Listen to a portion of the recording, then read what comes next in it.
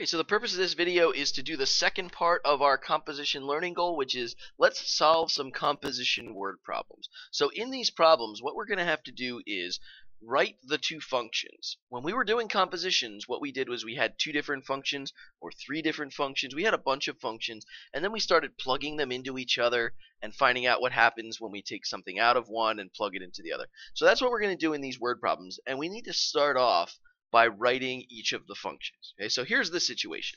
There's a store that is having a sale on everything in the store. Okay, they are going to take 12% off everything in the whole store. Okay, in addition, you walked in and they said you are the 1 millionth customer, so you can take $10 off of any item that you want. Okay, so what we're going to do is we're going to write a function that represents the sale price, and what I mean by the sale price is the 12% off. Right, they're giving us a sale of 12%. Okay, so to figure out how much money we're going to spend on our item after we take 12% off, I'm going to do that work up here for you. What we're really going to do is we're going to do the price, whatever the price of the item is, minus 12% of the price. Right? So when we want to take 12% off of something, we're going to say 0.12 represents 12%. Okay, I'm going to take the whole price. Like let's say, for example, an item costs $1, or let's say $10. Right? I would say $10 minus 12% of $10, and I'm just going to subtract, like this part right here, the 12% of P, 12% of the price, represents what I'm going to save. So I need to remove that from the actual price. So I'm saying take the price, whatever it is, subtract whatever I'm going to save, which is represented by 0.12p. Okay, so an easier way of writing this is 1p minus 0.12p, and an easier way of writing that is 0.78p. Okay, so a nice way of writing this is if you take 100%, subtract off the 12%, subtract off whatever your discount is. In this case, 100% minus 12% is 78%. If you take the 78% and you multiply it by the price of the item, that will tell you not what your discount is, that will tell you how much you're going to pay, the sale price. Okay, so that's what we're going to do. And I know that might be a little bit confusing. We're going to do another example, so you'll see another one in action. Okay, so in this case, I'm going to say that f of x, which represents, we'll use f of x to represent the sale price, that is represented by 0.78 times the price. Okay, which we have to make a little change here. If we're going to use p as my variable over here, we're going to have to use it on the left hand side as well. So I'm going to say f of p, because that's what I'm going to plug in the price in for. So we're saying my function, whenever you plug in the price, what's going to come out is 78% of the price, and that's going to be the sale. Okay, so I've written a function that represents the sale price. Okay, I'm going to do the same thing with the coupon discount. This one's a little bit easier. We'll call this one g of p. Okay, my discount, I'm saying, okay, you have a discount for $10 off an item, so let's think about what would happen. If I was taking a $10 off the price, I'm going to take the price, I'm going to subtract 10. So let's write about that. That one's way easier. We're going to say take the price, subtract 10. So p minus 10. That represents, it's a function that represents taking a $10 discount off the price. Okay, so those are our two functions. One is a percentage off, and one is a straight discount. It doesn't matter how much money you spend, I'm going to take $10 off. Okay, so we've written our two functions. That's part one. Now they're asking us to do a composition of these functions. So the first one's saying, well, what happens if I give you the sale first? Right, we're going to take the percent off first, and then take the discount. And we want to write a function that represents that. So what we're really saying is start by taking the sale discount. Well, the sale discount is f of p. So I'm going to say, all right, let's do f of p. Okay?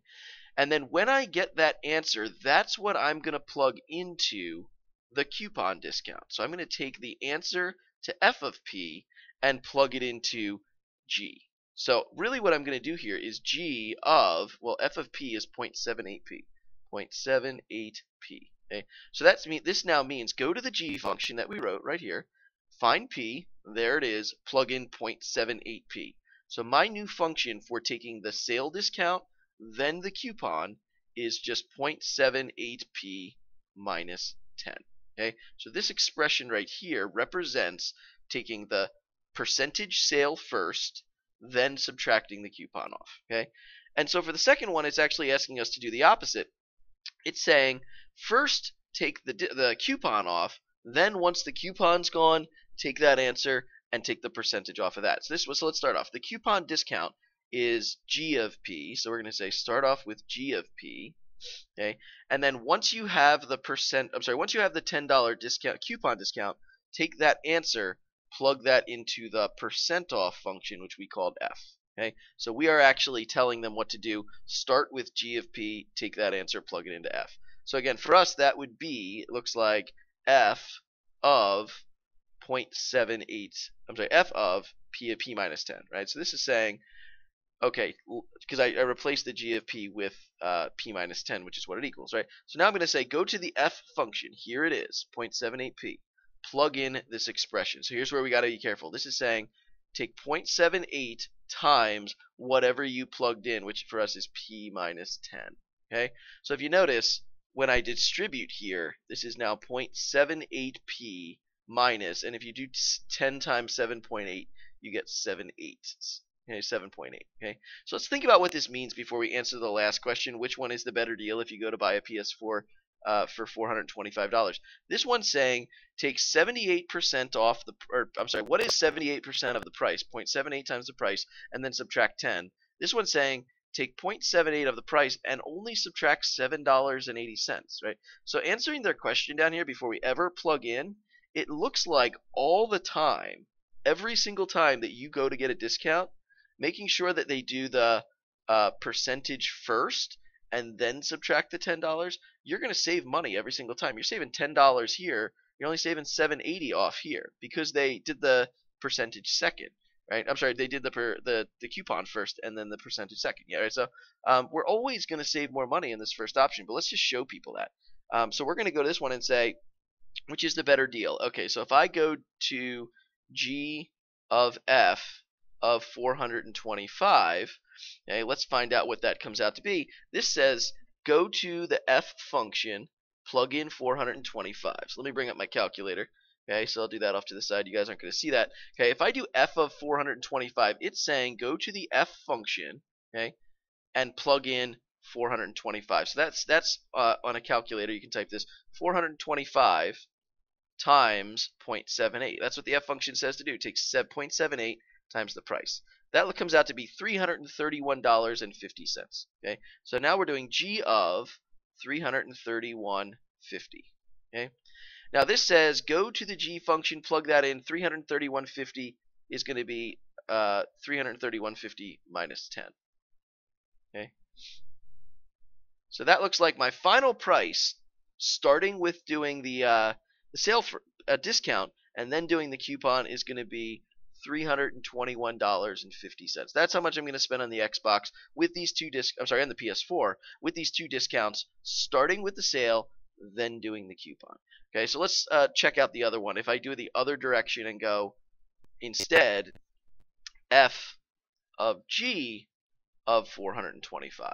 Okay, well, g of 425 is the easy one. That says take $10 off. So this is going to be f of 415.